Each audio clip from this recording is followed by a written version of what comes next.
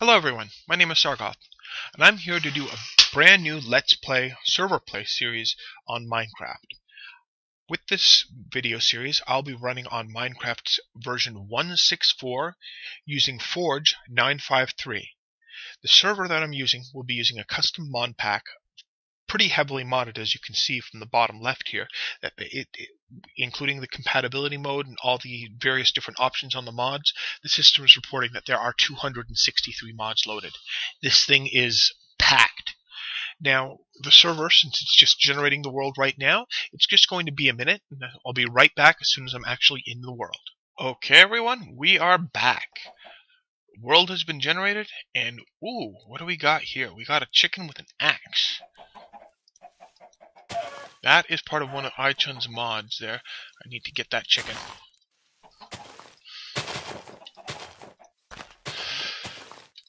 What a way to start. Start Minecraft by chasing a chicken. Okay, there we go.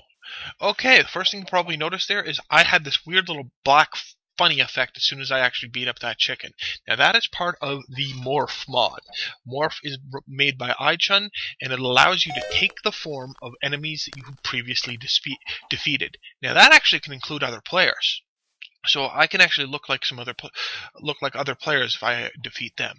Now, since this is Minecraft, one of the first things we're going to normally want to do here is we're going to want to start off with some wood. And we have some creepies. I am no shape to defeat the creepers, particularly since I'm a little chicken right now. Yeah. Well, okay. Chicken Star is now going to go back and collect the damage here and see what we can do. As I mentioned here, with the Morph mod, it has actually turned me into letting me turn into any enemies I previously defeated. And one of the effects that I have, because I'm a chicken right now, is I have the feather falling advantage. If I fall down any type of height, I'll be falling at a slow speed and not take any fall damage. Now this can be really handy, particularly when you're over ravines or any deep pits here, to avoid falling damage. Now chickens can't fly, so I'm going to be pretty much not in any type of a decent shape to actually get out of any of the holes that I fall into, but at least I won't die when I get in there. Now, one of the mods that we have also installed on here is called Treecapitator. Treecapitator will let you, when you chop down a tree with an axe specifically, it will chop down the entire tree and not just the one block that you're hitting. Now, the advantage of using the Treecapitator type settings is it will let you just beat up the entire tree, chop it down. It will take roughly the same amount of time as it would if you were to break down each individual block, and it would damage the tool as much as it were if it were each of the blocks, but you get the advantage of having the entire tree chopped down and not having to climb up there. Now, I just started off by creating a crafting table, but I'm going to actually modify the crafting table, which is just place it alone in the crafting grid, to make myself a crafting station. Crafting stations are added by Tinker's Construct. The idea behind a crafting station is I can put stuff in the crafting station, close it, doesn't spit out. Open it back up, whatever I was building is still in the crafting station. Now, I'm just going to probably over here just quickly make a couple of quick tools. Number one, the axe to chop down this tree, and a wooden pickaxe just to get some other stuff. Now, the pickaxe here, like the axe I said here, I can using the Treecapitator, I'm chopping down the tree. As you can see here, it is slow. But once it chops down the tree, it will use up the entire tool's durability up to the point where it has broken as many of the blocks in the tree as it can. Now this is a wooden axe, it has 59 durability, so it's going to go and chop down here and break down 59 blocks of wood. If it is enough to take down the entire tree, I will have a little bit of an axe left. If it's not, then the axe will break and I will have some bits of the tree still floating in the air. It's just about done. Remaining wood. And the axe is gone. You can see the parts of the tree have been left floating up there, but we have that chopped down. Now let's just go over here and pick up the rest of this wood. Okay, you also saw me running right over here over something else here called aluminum gravel. That's part of the Tinker's Construct set of mods. Tinker's Construct lets you create custom tools using a variety of different materials. You can use stone, netherrack, let's see, what else? Metals, wood, slime. It's a really great tool, and it works really well. It's just, you need a lot of it to set up. As you can see now, I have 59 wood. That's exactly how much I expected based off of my axe. I can't do anything more with this, so I'm just going to leave it be for now. I will need a better axe, and for that, I need stone. Well, starting off here, we have a bit of an area to dig into, a hillside, so I'm just going to start digging down a little bit with the dirt here until we can get a little bit further down. Okay. As for the rest of the mods on the server, you can see here we have something called soapstone. There's a mod installed called underground biomes. The general idea is it adds a little bit more flavor to your underground area here by adding different types of stone based off of stones, a type of stone that you can find in the real world. Underground biomes will add some soapstone, chert, schist, gneiss. If you played Terra Firmacraft, you'll probably be a little bit more familiar with the types that you get in here. But for now, it works pretty much identical to the way normal stone works. 90-something% of the recipes will recognize it, and for those that don't, there's a way to convert this type of stone to a normal stone. We also have over here some eMasher resource limestone. Now, the mod that's actually displaying stuff in the upper middle over there is called Wayla, What You See. What am I looking at? It's a great mod here that gives you a lot of details as to what mods an item is from, and gives you a limited set of the properties that that item has. For when you take a look at things like a vanilla lever, it will tell you whether the lever's flipped on or flipped off. And for other mod resources, it really depends on the mod what information it's going to give you. We just need to get in here a little bit deeper so I can actually have a tool here that can harvest the copper. Okay, we have 18 soapstone, and that should be enough. Just place this down. First thing to build with cobblestone is the furnace. The next thing to build with cobblestone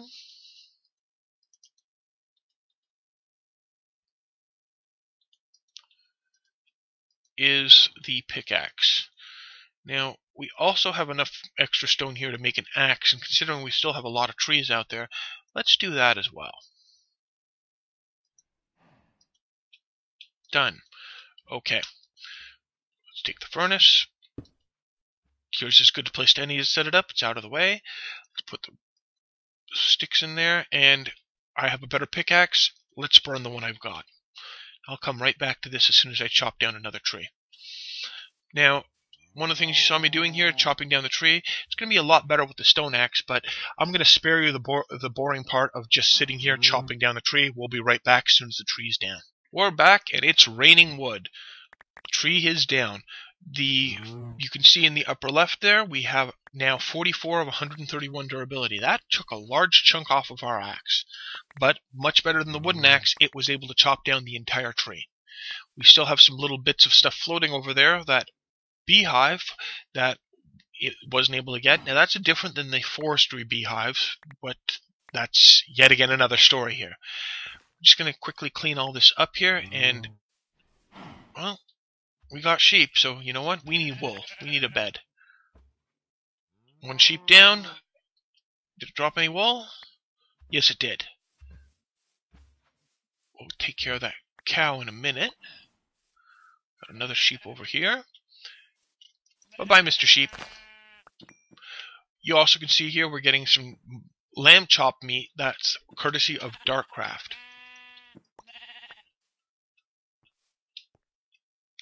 That's a deep hole. That's where we'd want to use the chicken. Okay, we've got 3 wool, we've got a small hole dug, but it's at least the start of a place, and we got nighttime. Let's get in here with our stone pickaxe. Let's clear out a little bit more way. And let's make the bed and get to sleep so we can proceed on to the next day.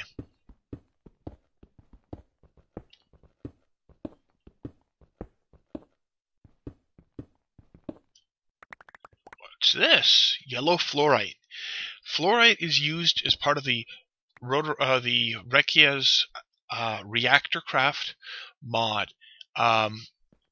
I have not gotten much into this. I don't really know much on how to do with it, but it lets you build big nuclear reactors, multi-block structures for them, and all in all, they're supposed to be pretty neat and be a really neat way of generating power.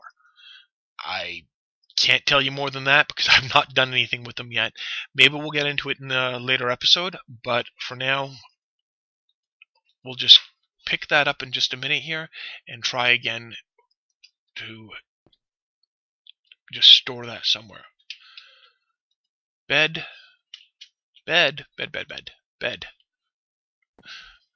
Something tells me that sleeping my head by a pile of nuclear material is probably not a good idea. It's Minecraft. Alright, we've got morning. Now we've got this set up here. We're still burning off a bunch of this wood to make charcoal. I like charcoal rather than coal for the simple fact that coal can be used in this mod to do a bunch of other things. Example would be with IC2, coal can be used in a macerator and crushed down to make carbon. And with that carbon, you can use it to make advanced plates for the advanced machines, as well as for things such as nano armor. All in all, coal has a lot of other uses that charcoal does not. We also can use coal in here to make steel, where charcoal cannot be used for that. It's just, in my opinion, a lot easier to save the coal and use the charcoal. And wood's pretty renewable. We got a lot of big trees out there, so there's absolutely no reason to not use the wood instead of the charcoal. Okay, we've got a full stack of wood, and we'll throw that in there with our charcoal, and we will have, in just a few minutes there, another stack of charcoal. Now, we've got some extra stone here. We've got a mostly broken axe. So I'm going to go make myself another axe and chop down another tree. Then we're going to go through here and just decorate the area in here and plant a few more saplings. Okay, second axe. Now, saplings, we've got 43. Let's take those.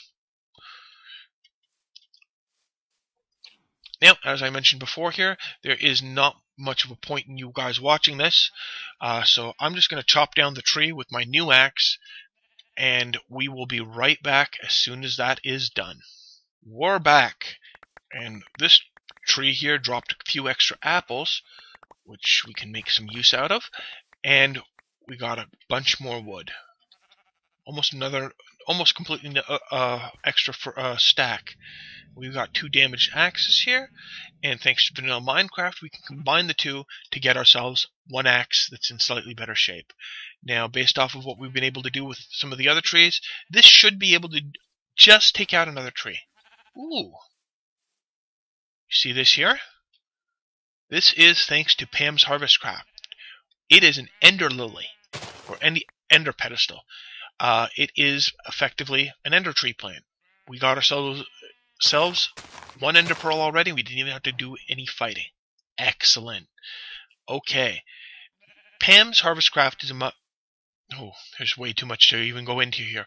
First thing we can do. This stuff here is the geisha greens. This is part of the Choco Craft, which is a mod for chocobos.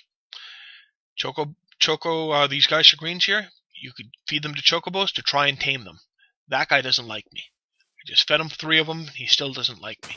Well, let's see if we can get him to like me with this. With all chocobos, you can actually tell their gender by their hair. Now, at the back of this guy's head here, oh, I got a collar. He's tamed, or should I say she. If they have rainbow feathers on the back of their head, they are male. If they have no rainbow feathers, they are female. So that is a female chocobo. And I've successfully tamed it by feeding it the geisha greens. Cool. Chocobos will wander around until you actually can get some a choco pedia, I believe it's called, in order to actually give it instructions. Next, what I was going to mention beforehand is we have this tree here that has these little dangly things on it. This is a Pam's Harvestcraft tree. Pam's Harvestcraft adds hundreds, somewhere between 200 and 300 different food items, possibly more, to Minecraft. If you like farming and you like cooking, this Minecraft mod is for you. It's amazing. Well, with Pam's Harvestcraft, one of the things you do is you can get different trees that spawn in the world that have different types of fruits and vegetables, or just fruits for the trees. Now, this particular tree here, you can see it has this little box here with something on it. It's not doing anything. Well, the reason it's not doing anything is these particular leaves here have not yet grown. Now, if you look at this one over here, oh, I got a walnut. If you left click it, it will actually break the block and show you what it is, get it to you. Now, with these, you can just simply left click once, and if it breaks right away, it will drop the item, and then you get the other leaf there of the original one until it grows something new. The way Pam's trees work is you cannot actually find saplings for them in the real world. You actually have to make them. Now, most of the time with the Pam's trees, what you do is you take an oak sapling, and whatever type of resource you want there, the Pam's group food, and you mix it with the oak sapling, and you will get a sapling of that fruit type. Now that works with apples too, to get you some Pam's apple trees. Certain types of foods will not actually work with oak trees. You will need, for any of the more jungle variety things, or tropical, you will actually need to use jungle saplings. Example of something like that would be a coconut. Okay, so let's just plant these trees here and let's take a... Ooh. Yeah, we need to do some exploring. Okay, we've got some tree bits left over here. We've got a decent axe. Let's clear out this one tree here with this axe, and I'll be right back as soon as that's done. We're back, and that tree not only rained wood, it also rained a sheep. Apparently somehow a sheep got stuck up in there, and it just fell to its death when the tree came down. Hey, nothing to complain about. We got some extra wool, we got some extra lamb chops. So, considering we're in the need of food before long, not anything that's to complain about. Okay, let's just clean up here and see what we can do. Okay, as you can see here, that nearly destroyed our axe, but we should probably build a new one anyway. For the last of this axe, I know it's not the best use for it, but I'm going to kill myself a couple cows so that way we have some extra meat.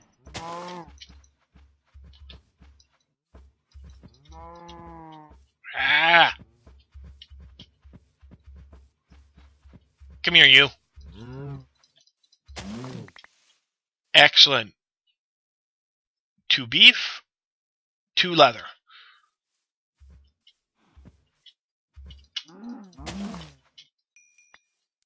Another 2 beef. And we have a broken axe. And we have a cow running around like a maniac. Okay, you can actually see in the upper left here with the cow, we actually have a mod called Damage Indicators that actually gives us a report on the mob that we most recently struck, and are looking at, and what its current health is.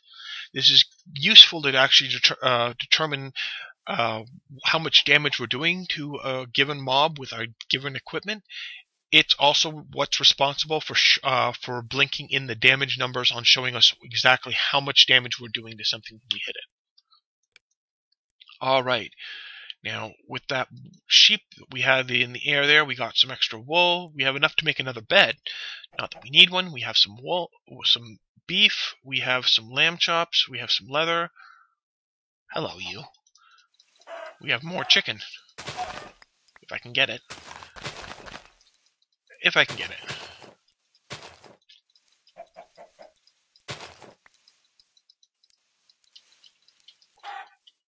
Got it.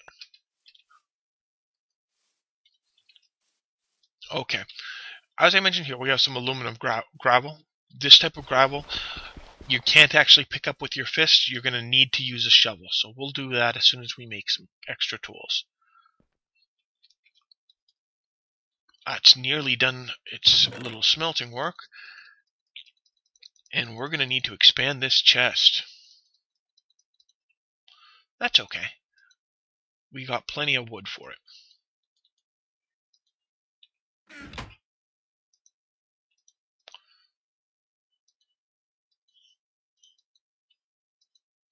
And done.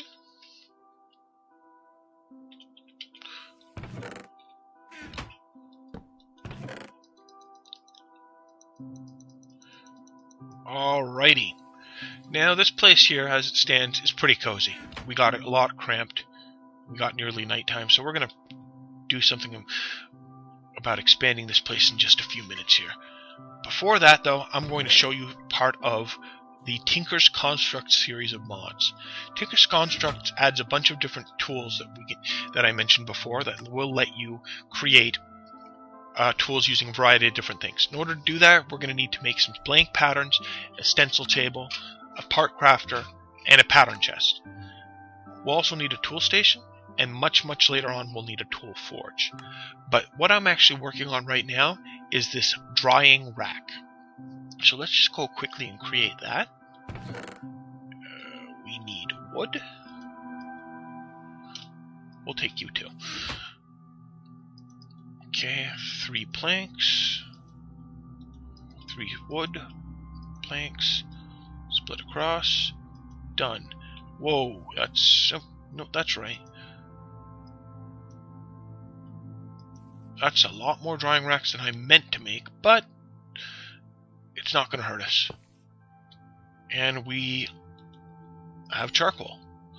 Okay, so what we got with these drying racks here is we can actually take different meats that we've gathered and hang them up from the drying racks.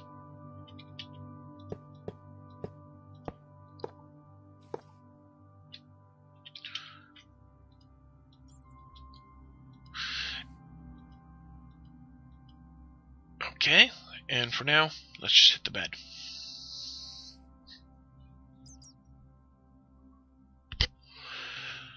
Alright, we have daytime here, but we still have a pretty cramped space. I'll be right back after I've just widened this place out a little bit. We are back. Now, I was just going in here, I was getting ready to clear out a nice little room for us, and I came across this stuff. Atlaris ore. Now, that is part of metallurgy. Now, you can see that there's little particle effects there that's glowing. This is a really, really nice ore. It can be alloyed with adamantium to make tartarite, which is the strongest metal in Minecraft, at least based off of the current mod set on this server. It's great stuff. It has a high durability, and it can be pretty well enchanted. Not as much as some of the other materials, but it has some crazy durability, and it is capable of breaking any block as far as pickaxes go. Okay, we will definitely want to get that stuff, but we're a little stuck with it at the moment as to what we can do. So let's just finish clearing out this area a little more and putting our bed in here. Keep finding more of this radioactive stuff. Something tells me it's not the best place to build a house, right? Well, it'll have to do for now. Now, normally with Minecraft, I don't actually go out and stick near spawn too much. I'll make a small little area near spawn, so that way when other players join, they have a nice safe place to go. And beyond that, I will actually move off to another area so I can do what I want to do over there. Now, let's go here. We need a little more sticks.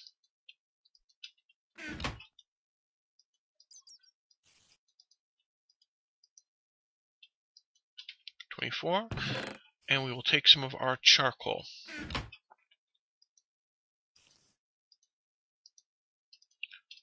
Excellent. Now we're going to take another stack. We got plenty of wood, so we might as well make good use of it, right? You know what? Let's just do that. Excellent. Oh, you see that in the background there? You saw earlier on I hung a bunch of meat, of the cow meat on here, and it is now changed. We got beef jerky. And the chicken? we've got chicken jerky.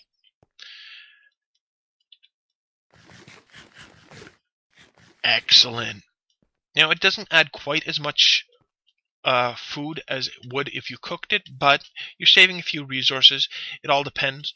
I myself, I don't like using a furnace unless I'm going to make the full use out of whatever I'm using as fuel, so the charcoal and whatnot.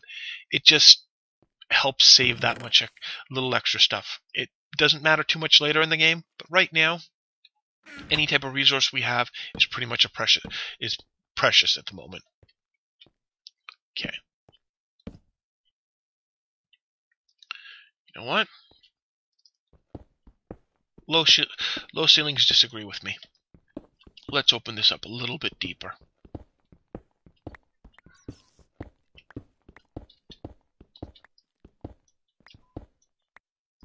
Okay.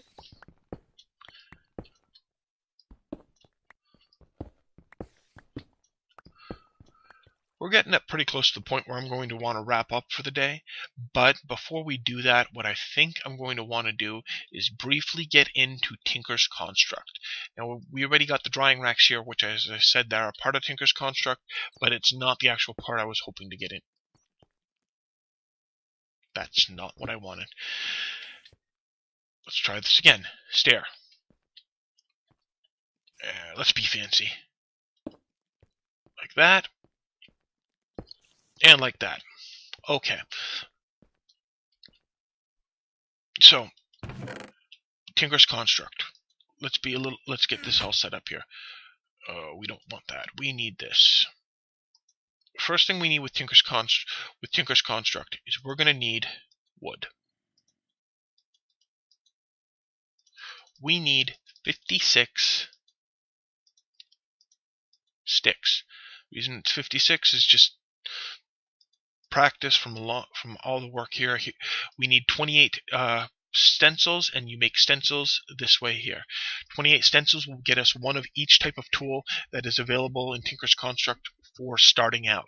There are some other ones that you can make, but that is a little bit going to be advanced. You need to actually find them in a village. Now, each of the Tinker's Construct tools are made from a log and a stencil, a crafting table and a stencil,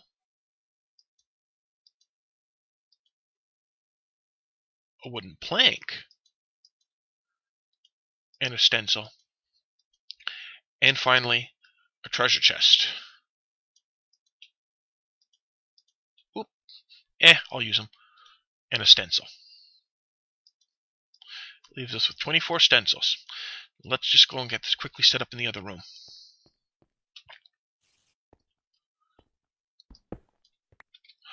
Now, you don't have to do it this way, but I like keeping my part table hidden behind a wall. A part chest hidden behind a wall. You don't need it too much once you actually finish setting this up. You don't need direct access to it. Now, basically what you do is, as I mentioned, we created the 28 stencils. We used 4 to create the tools, and we have 24 remaining. Now, with this 24, we can just go through here and make one of each of these parts here. Now, we aren't going to need them for all the tools that we want, at least not yet, but it will at least get us started, and we'll have something there so we don't need to make it later on. It's a lot easier to just make it all at once and not have to try and remember what we're missing and just get it all done. We have plenty of room in the parts chest for everything. Just finish this off quick.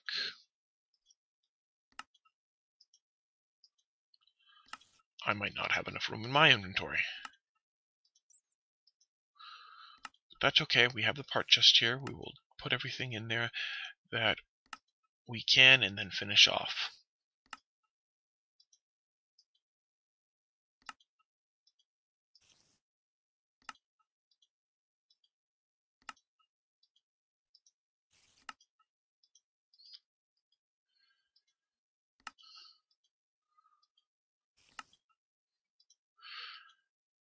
And the arrowhead's the last, and I have no room.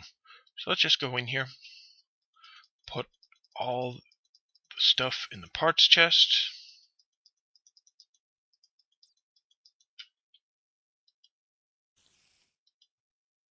Take the arrowhead out, And we're done. Okay, now with the parts chest, what you want beside it, somewhere beside it, is the part builder. The reason you want to do that is if there is a pattern chest next to a part builder, you will have full access to what's in the pattern chest from the part builder directly. Now that's a good thing. And finally, the tool station. Let's go out here, take our crafting table, and we'll put that there too.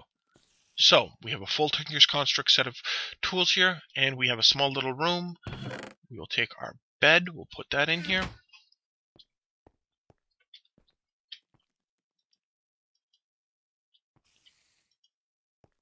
And lastly, we have just enough wood, planks.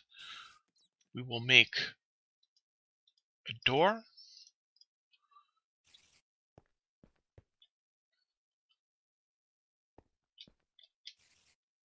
Ta-da! And we have a nice little hole in the wall. Okay, I think that's probably about it for today's episode. I will be back with you another day here to continue on after I've done just maybe a little bit more cleaning up in here and getting the stuff from out there moved in here. Take care, everyone. Bye-bye.